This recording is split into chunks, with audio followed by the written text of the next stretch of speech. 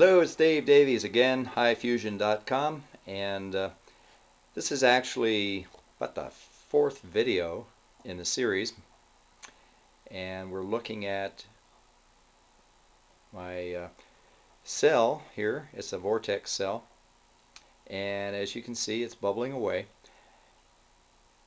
It's connected to a fresh battery. This battery is fully charged and connected it about 30 minutes ago. So this is the fifth day, and I've been running this on and off about 15 minutes at a time to gauge the output. You can see it continues to bubble very strongly.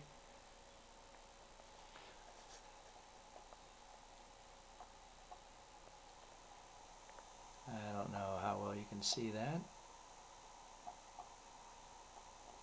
The cell continues to operate very well, and the amps just keep dropping.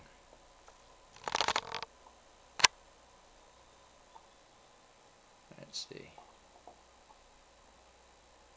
I know it looks like 0 amps. It's actually a slight bit above 0. See if we can get a good look at that.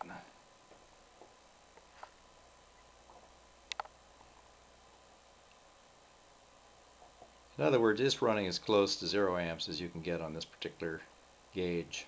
It's not the most fine gauge.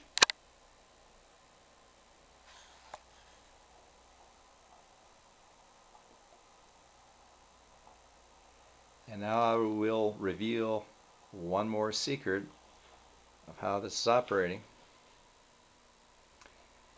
Read the book by Masaru Emoto, The Shape of Love, I believe. You can look it up on Amazon.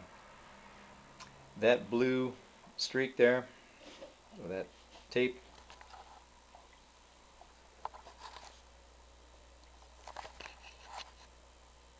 it says energy. Okay, stop laughing. I know this sounds like voodoo science, but I do believe that there is some effect there. And if you have a better explanation,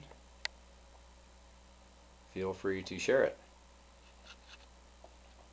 But I also will repeat that we use a special water that has very unusual characteristics, not distilled water, not tap water, not well water.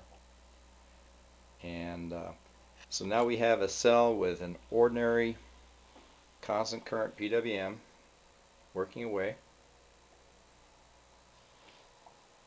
and it continues to operate at just barely over an amp.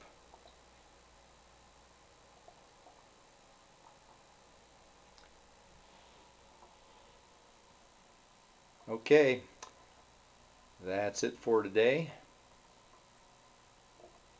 Appreciate your watching,